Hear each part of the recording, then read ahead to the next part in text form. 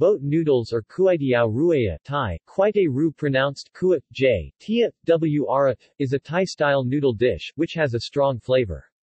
It contains both pork and beef, as well as dark soy sauce, pickled bean curd, and some other spices, and is normally served with meatballs and pig's liver. The soup also contains nam tok Thai, natke, which is cow or pig's blood mixed with salt and spices, to season the soup. The color of the soup is similar to beef noodles soup Thai, quite a new but considerably thicker due to the blood added. It is commonly served in a small bowl.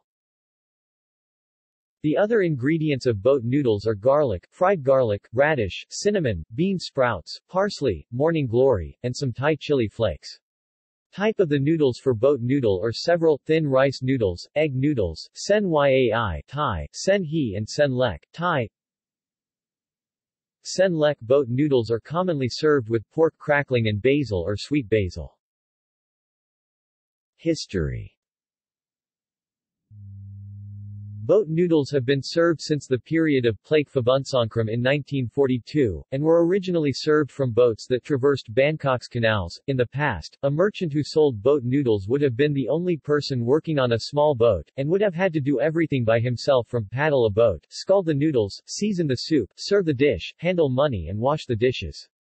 If the bowl was too big, it would be difficult to hand over to the customer on the land and might be easily spilled.